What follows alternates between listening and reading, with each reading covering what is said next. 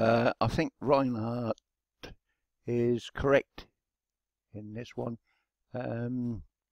It's very subtle and it's not easy to see to start off with. But here I've got 2 lines, and I've just got the end points, or the home points, I think they are the home points, highlighted. They're highlighted on this highlights layer. So it's locked, so I don't select them. And then when I drag select over them, the immediate thing you can see is all the other points here are actually visible. The nodes are visible, but the nodes on the, I think that's the home ones, aren't visible.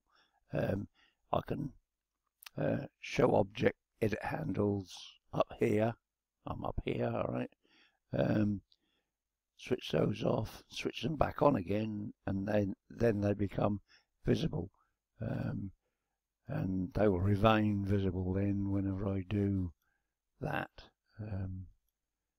But if I select just that text block up there and then go back and select these blocks here, go into the selector tool, go into the nodes. These nodes aren't being selected.